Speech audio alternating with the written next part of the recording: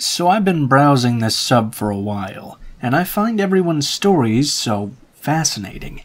I think writing about traumatic instances is very therapeutic, and I appreciate everyone's courage to post theirs here. After a little bit of thought, I realized I might have one to add to the mix. All the names have been changed for anonymity, of course, and some details may be a bit blurry due to the span of time and the traumatic nature of this scenario. The event in question happened during my sophomore year in college, all the way back in 2012. I honestly can't remember the exact month itself, but I believe it was sometime during the winter. I lived with two other girls, Katie and Danielle, and we were the best buds of all time. We had just moved into our first off-campus house, and we were reveling in the freedom of being out of the dorms. With this revelry came some experimentation with drugs and alcohol. The three of us started hanging out and partying with a group of people who eventually got into harder drugs, like cocaine, Molly, etc. Katie and I decided after a while that all of this partying was in danger of jeopardizing our health and schoolwork, so we backed off from the drugs. Danielle, however, decided to continue experimenting with a wide variety of drugs, also with continuing frequency, and started getting more and more aggressive. I should note that I have no judgment toward drug use whatsoever, but I include it because I believe it's a crucial component to the events that transpired. The saga started on a weekend. Katie, Danielle, and I all went to a party one night and got separated from one another. I had made arrangements with the girls to leave the party early, so Danielle agreed to walk with Katie back to the house. We were always adamant about the buddy system at night, especially when we had been drinking, but it failed that night. Instead, Danielle left the party with someone and left Katie to walk home alone late at night. She was unfortunately followed by a strange man. To this day, I deeply regret leaving that night, but I've come to terms with my past decision and taken responsibility for my choice. I came home the next morning and Katie filled me in on the previous night.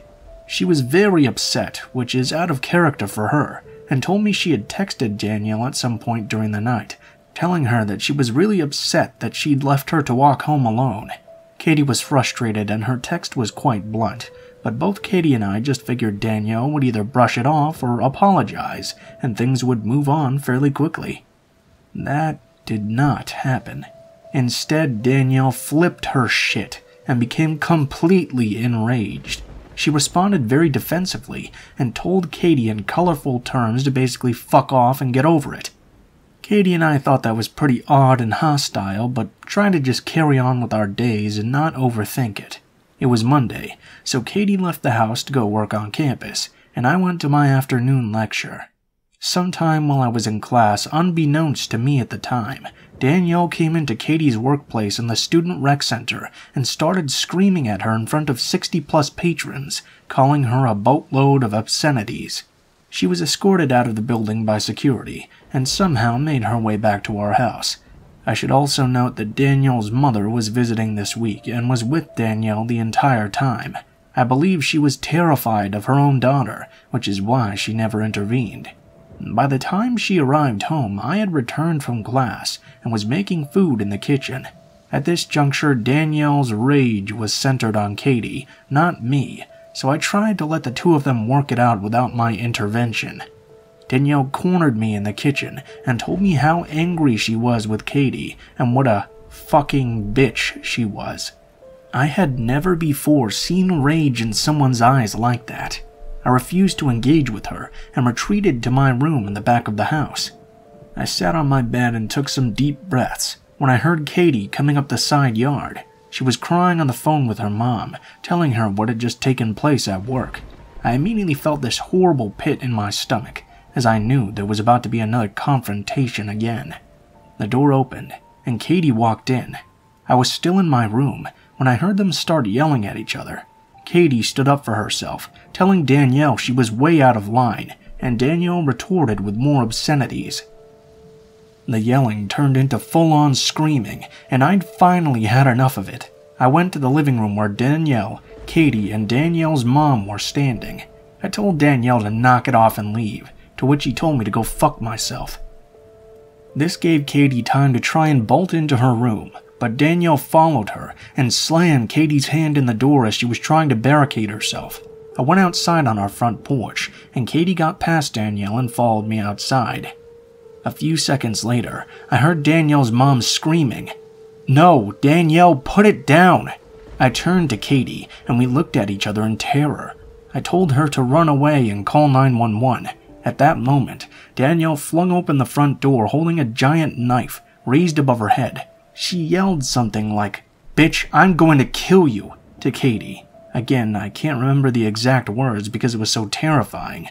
By this time, all our neighbors were standing outside, trying to figure out what the hell was going on. I'm not exactly a confrontational person, but fuck if I was gonna let someone kill my best friend. In a split-second decision, I lunged at Danielle and somehow managed to wrestle the knife from her and threw it onto the front lawn. I ran after it to grab it, and during that time Danielle had gone back inside to grab another knife. This time she turned it on herself though. She asked me if I wanted to watch her slit her own throat on our porch. Her mother was hysterical, and I kept saying to her, "No, Danielle, we love you. Please don't do it." At some point I blacked out. When I came to, I was running with Katie down the street into our neighbor's house for refuge. All the while, I could still hear Danielle's blood-curdling screams echoing down the street.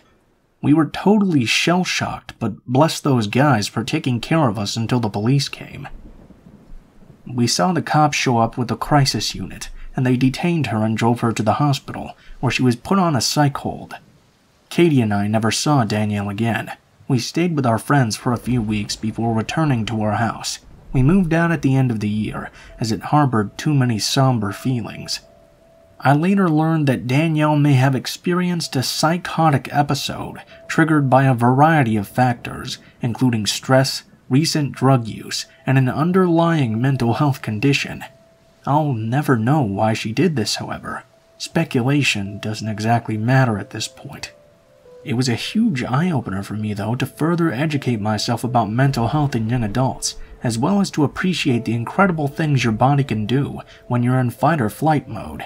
It also taught me to listen to my gut more, as my spidey senses had tingled around Danielle before, but I'd always just ignored it.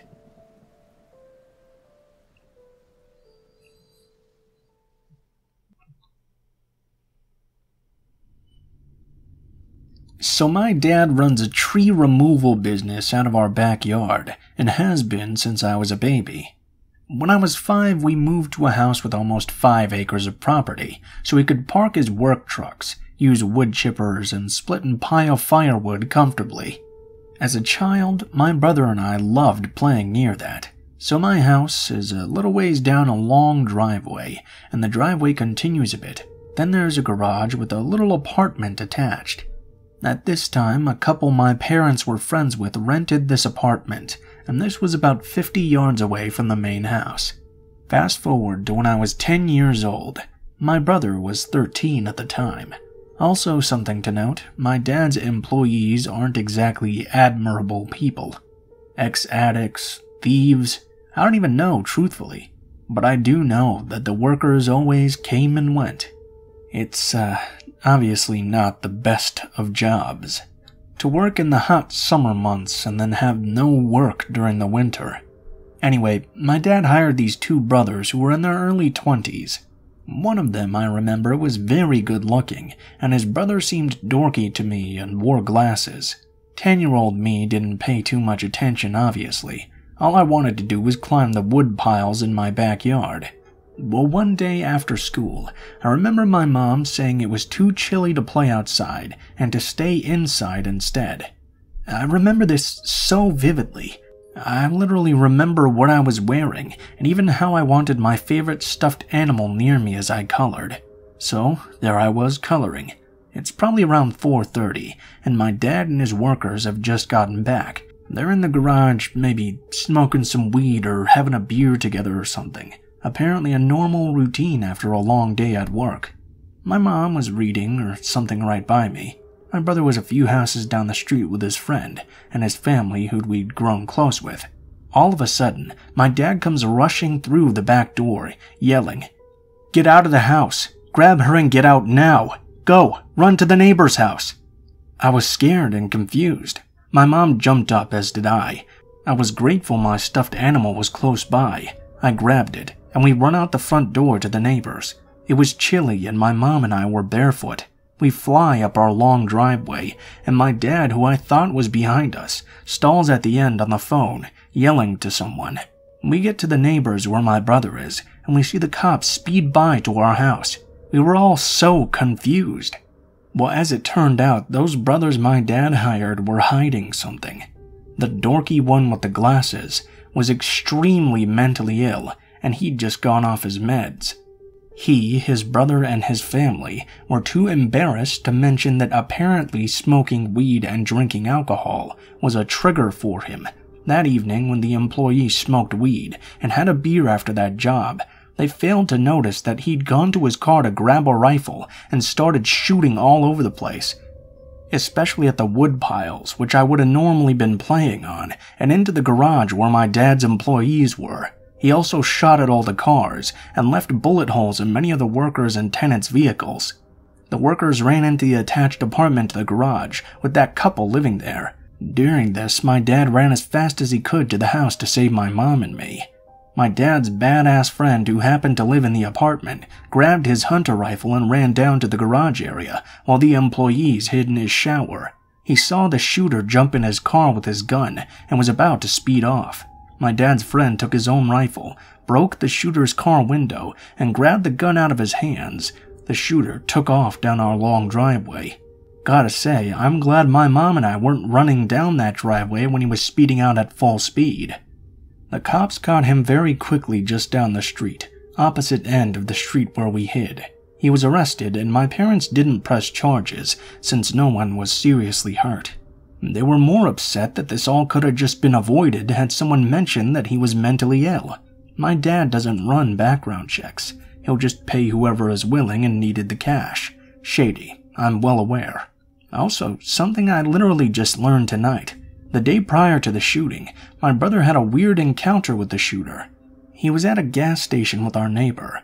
My dad's worker pulls up and offers them a ride home, literally a 3-minute car ride. They agree because they know and recognize him.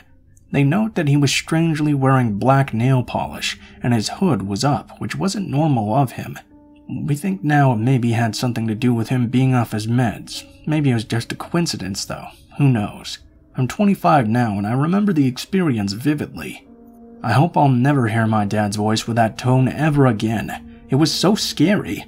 I still don't know how I didn't hear the gunshots though. My mom believed because we live very close to a gun range, we may have just grown accustomed to the sound nearby.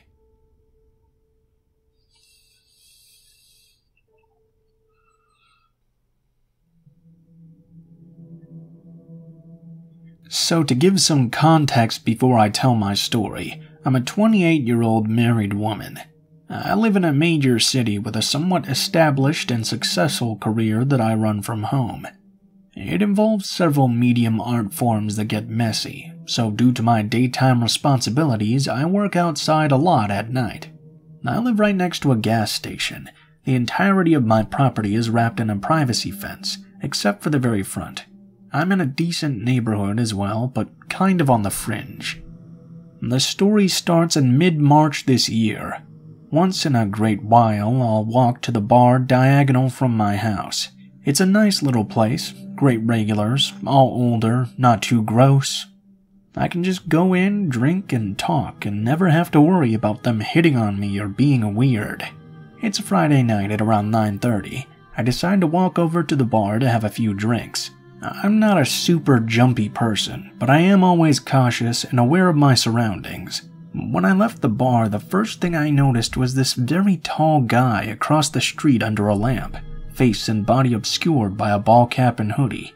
I'm usually under the assumption that someone hanging under a light is waiting to do a drug deal, because that's the hip thing around here. I just casually glanced at him every minute or so as I walked by. It's less than a 2-minute walk from the bar to my house. I can see my house from the bar, so nothing super treacherous, right? I got into the spot on the road I cross at, when I glance at the guy because I can feel him staring me down. I wasn't going to give him any reason to sense any nervousness or fear though, so I just kept walking. As soon as I get to the same side of the road that he's on, he starts catcalling me. "Hey girl, come here, let's talk." "Don't ignore me, baby, I just want to talk. Quit walking away so fast." I didn't respond. He started walking toward me, cutting through the gas station parking lot diagonally. Luckily, once I passed my fence, he couldn't see me anymore.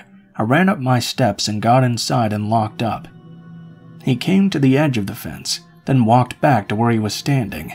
I was shaken up, but I let it go and went to bed. The weeks passed by and I'm still cautious, but I still go to the bar once in a while. No sign of him the entire time. Fast forward to the weekend before last. I walked over on a Sunday night at around 10 p.m. The first thing I notice as I pass my fence walking to the bar is that man standing under the lamp again. He didn't seem to notice me at first, not until I crossed onto the opposite side. I could feel him staring at me, but there were no calls, no movement, other than his face following me as I walked. I didn't fret over it too much. I planned to only be at the bar about 2 hours. I had my drinks, chat with my buddies, all is well.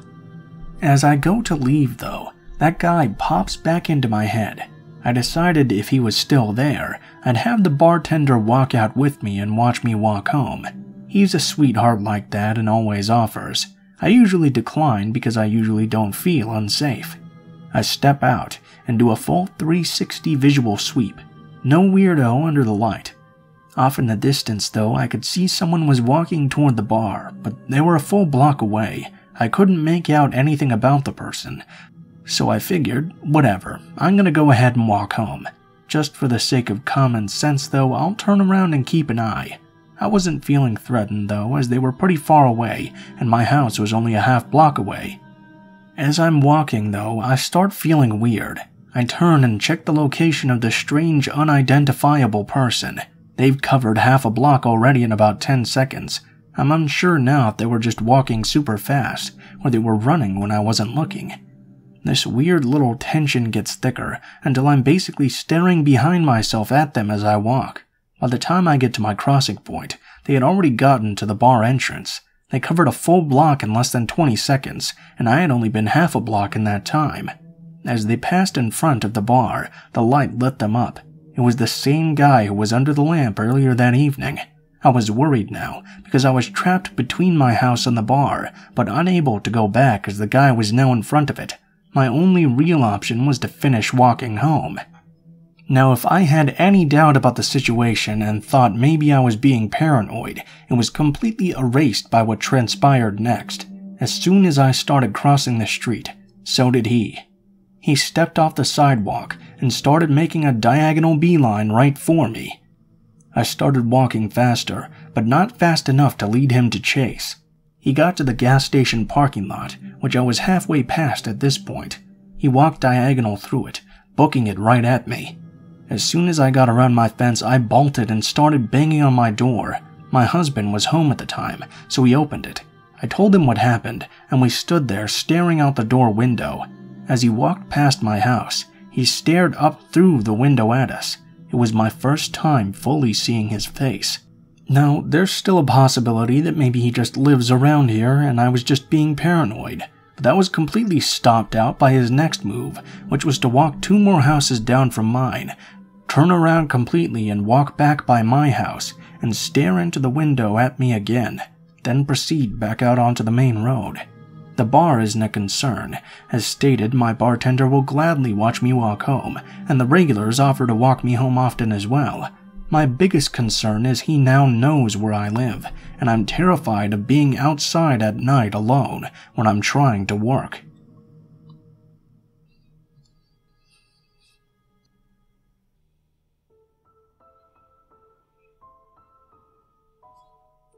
What is up guys, Blue Spooky here as always. Thank you guys so much for watching, especially if you decided to watch this far to the end of the video. If you guys like the content of this video, please be sure to like, share the video, and subscribe if you feel so inclined. If you do decide to subscribe, make sure to hit that bell button and turn notifications to all, so you can be notified of every video I post in the future. Although you can also just stop by every once in a while since I post a video every day, so it'll be hard to miss them. If you guys have any thoughts on the stories or any criticisms on how I can make the video better, please be sure to leave those in the comments below. I always take joy in reading all of the comments and trying to respond to as many as possible, so I really appreciate when you leave them. If you guys want to send in a story yourselves, please be sure to check in the description below the video. You will find links to all of my social media, including my Facebook, Gmail, and Twitter accounts. Try and send me a message on any of those, and I will read them as soon as I am able to, and get back to you if I can. If you do decide to send in your own story, please be sure to include in the tagline what the name of the story is, the type if it has one, and how you would like to be credited in the description of the video the story appears in. If you do decide to send in a story, please be sure to include as much detail as you feel comfortable with, and try to arrange proper formatting and use proper grammar as well, as it makes it easier to read in a video. Also, if you guys enjoy my content, I have 2 other channels I run as well, where I do monthly disaster documentaries, and I do weekly true crime documentaries. Those channels are called Darkest Hour and Mr. Blue Skies respectively. You can find links to those in the description. Please be sure to check those out if you enjoy those kinds of content. Overall though guys, I think that's pretty much it for now. Thank you guys so much for watching, and I hope you guys have a great day.